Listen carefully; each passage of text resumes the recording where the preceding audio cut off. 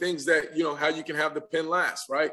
Talking about those tendencies. These are going to be different ways that you can help disguise those tendencies.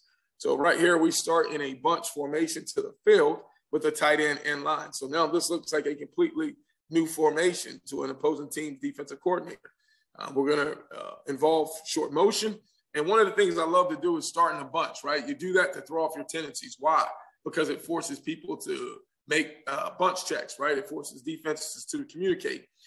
If you have a defense have to think and communicate, you slow them down 1/10 of a second, right? That gives us the advantage from an offensive standpoint. So right here, forcing some type of defensive communication, you see the mic is still in the same alignment. Okay, now that we went from a 2x2 or a 3x1 to a 2x2, the mic's in the same walked alignment. He didn't adjust. He's bringing his edge pressure from further on out. We're still blocking gap scheme here. Our backside tackle does an unbelievable job seeing that. Gap hinging on down, sticking on the 5 technique. And now this is cases where we're going to arc the backside defensive end and trap kick the end, okay? And once again, you see it, versus pressure. You may say, Coach, well, man, I just rather throw an RPO tag. We'll get to that a little bit later.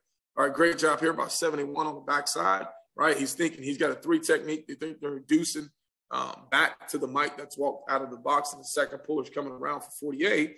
And all of a sudden, that picture changed. But everybody stays gap accountable. And now 71 ends up taking the play side, front side backer. We get the second puller on around, wrapping on through that deal, and we get a nice positive run. Here's another look right here again. Okay, different formation, just now in a 3 open formation, now without a bunch.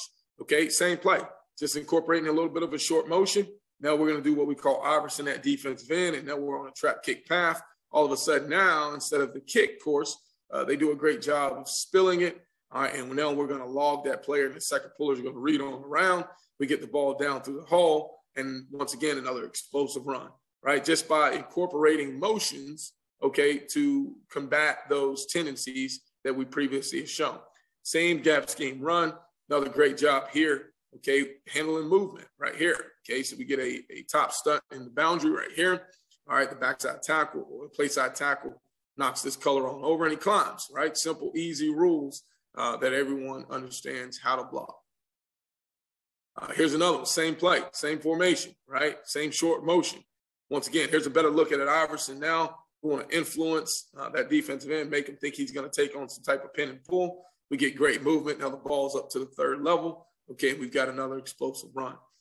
Once again, just a complementary type play, okay, built off of motion, right? So it's still counter weak, whether we do it pistol or gun, incorporating short motions now to disguise those tendencies of our formations. Here, okay, you can bring motion from multiple different ways. Once again, starting in a short bunch formation. Okay, now we're going to bring motion from the top eligible receiver. Now, we're in 12 personnel, so we actually have our skill speed there, our Z. And now we're going to bring fast motion by our second tight end. Force the defense to have to communicate, handle motions on the go. And now, this defense right here, you can tell all week long, they've been worried about fitting up counter, fitting up counter, fitting up counter. Well, how do you combat that with your tendencies? All right, give them a bunch formation, show them a new formation, new motion, and it's the same type play that you normally have.